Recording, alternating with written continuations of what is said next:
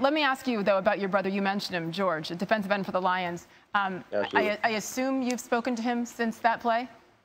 Absolutely. He was pretty excited. He always had this thing, me growing up with him. He said he's going to be better than me. He's going to be better than me. And then I wound up making that play and then kind of proved this point. But I love him to death. He is my role model, like I said before. And can't wait to see him play even more at Detroit. Wait, you said that proved that you're better than him? That one play, huh?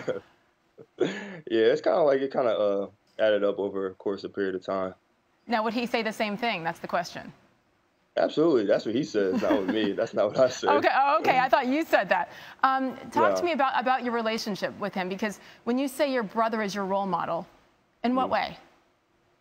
He's a great role model as a father, as a brother, and just as a son. He's always in this Bible, always just trying to be a better person, just to set an example for me.